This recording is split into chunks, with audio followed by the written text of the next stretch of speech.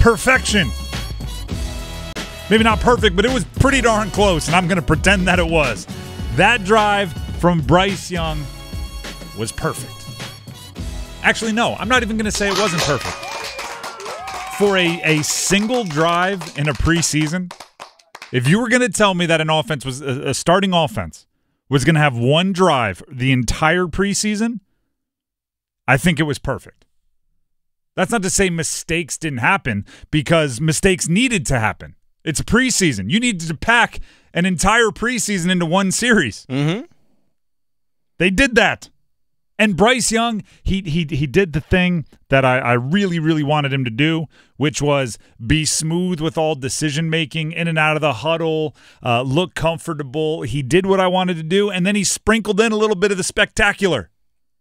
He said, "I'm dropped it in there, like Salt Bae, right? The guy that the meme from like 5 years ago." He just sprinkled in a little bit of the, oh, by the way, some of those things that the other quarterbacks do that get the world into a frenzy, I can mix those in as well. If another young quarterback in the NFL did what Bryce Young did on Saturday, specifically the play where he was running full speed to his left, flipped his hips, and found Deontay Johnson on the sideline, if certain other young quarterbacks did that, oh, it'd be SportsCenter top 10. It'd be trending. People would be putting up ridiculous captions that say he's the only quarterback in the NFL that could make this throw, even though he's not. If Caleb Williams made that throw, if Aaron Rodgers, if Patrick Mahomes made that throw, heck, even guys like Joe Burrow, if they made that throw, steamed up. It'd be in slow motion from 8 different angles. Dan Orlovsky would do a breakdown of 10 minutes of film on how that throw was incredible. For some reason, Bryce Young doesn't get that, but the throw was there regardless. Dave Canales, the head coach of the Carolina Panthers, on what he saw from Bryce and the offense on that early drive. Excellent. Just fired up for the guys. A great finish. Some great situational work, the 2 minute before the half. And just want to mention, first off, we had Pete Hansen, our linebacker. Wrong clip. We'll work on it. Maybe a mislabel situation. Communication. But see, this is it. This is perfect. Preseason, right? You got to work out the kinks. Now we have it. Now we have it. Now we're good for the regular season. Here's Dave Canales. Oh, it was great, right? Couldn't have dreamt it better. You know, a nice long drive, 12 plays to get the guys some good work, get them tired in the drive. You know, a fourth down conversion in there, but saw him extend plays with his legs, keeping his eyes down the field, finding guys, and you can see the carryover from practice to the game of people creating space, the play after the play. Those are the things that are so critical for us. He handled the run game with, you know, just with great expertise and got us to the right runs in those situations. It was great. Now, let's do the obvious thing here.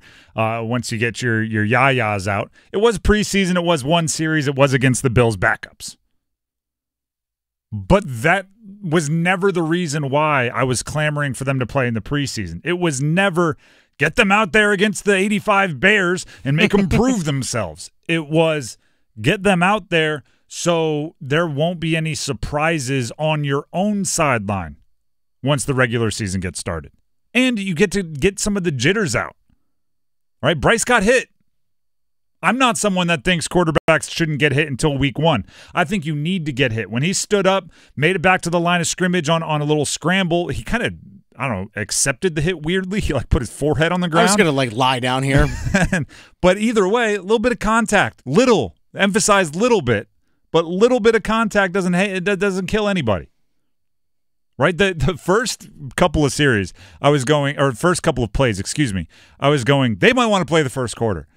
David Moore on the kickoff almost fell over. Yeah, he slipped. I was like, ooh, what is this? Then on the very first play, Bryce Young almost tripped on the play action, regains his footing, gets around the corner, throws it to Jordan Matthews. Jordan Matthews almost falls down on the catch. I'm going like, all right, well, they're playing on ice, obviously. They need to grip with their toes a little bit more, and they'll be fine. But it's those little things they needed to work out, and they still had success. Their first third down was a horrendous play.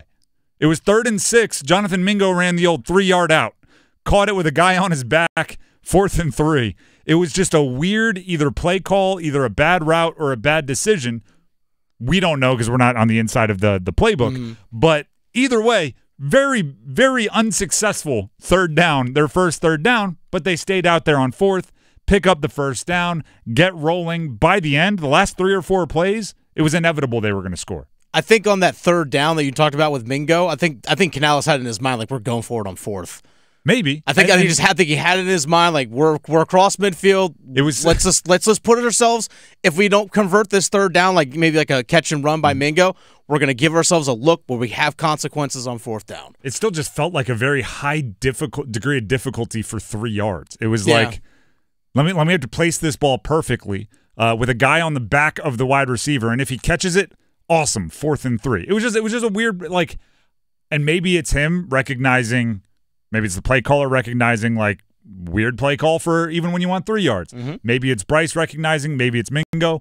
Also, Mingo was, and this is where I get, like, I'm trying to pay attention to everything and take notes. Mingo was the most tired guy on the planet after that play. He caught the third down for 3 yards, went to the sideline, took his helmet off, started drinking water like he was mile 25 of a marathon. It was a weird move. But you have to learn all those things. You have to get better at third downs. Sure enough, they picked it up on 4th down. And like I said, by the end, I really liked the one-on-one chance in the corner of the end zone. Could have been defensive pass interference on Deontay Johnson. It was one of the 2 incompletions, really the only one that wasn't an intentional incompletion for Bryce Young. And then Jordan Matthews over the middle. This is this probably shows you that it's the Bills' secondary or second string players, because they had their 2 safeties real wide down on the goal line, and I was going like, throw it over the middle. The middle's open, and then they started pre-snap looking like they might rotate, and I went wait, and then literally the you can go back and watch the film. The safety looked almost at the camera and put his hands up into a big circle, which I'm assuming meant like we're gonna stay open, and I was like, never mind, over the middle again. It's a little too on the nose with the signals, but whatever Bryce Young saw, he got there. It was wide open touchdown. Get off the sideline. By the time they came out of the commercial break, after that touchdown drive, they already had the B-roll of Bryce Young smiling and talking with the offensive line, and I went, perfect, great vibes. Give him the headset. He's done for the day. Defense, your turn. I just wanted to see how the process for them looked. That's really all I cared about. It's like, all right, what's the operation look like in terms of, are you getting the play call in smooth? How does the process of the offense, did they move the ball down the field with ease? I mean, again, I know they were playing with against the second string defense, but your process doesn't change, necessarily because there's different players on the field. You're focusing on yourself. And I thought they aced it. Really, I thought they aced it. Yeah, the good news is once they got into their rhythm, it looked like an NFL first string against an NFL second string. Yeah. And you can't, just like, we say about the ACC every single year, can't choose who's on your schedule. Like, you couldn't go over to the Bills and say, no. We want you to play your first string because we're playing our first string. Like, you can't do that. You can't control what the other team does. All you can do is go out there, run down the field on them, and score. Thought it was a perfect preseason single series for the offense. With that being said, it's also a preseason single series for the offense. And nobody, right, if you come out flat in week 1 offensively, no one is going to go, yeah, but that preseason game 3 was awesome. Like, it'll be forgotten as soon as it's done, but I think it served its purpose, and I think it will give them confidence going into game 1. And they'll have something for them to look at on film to say, hey, this is us against someone else. This is what didn't do well. This is a technique or something to work on. You have something to actually look at as opposed to just a practice. Learn from it. Move on. By the way, let's hear from Bryce real quick, just in his own words. His takeaways from getting live reps in the preseason. Yeah, it felt great. It felt great for all of us to go out, go out, play against a different team, and in a game setting.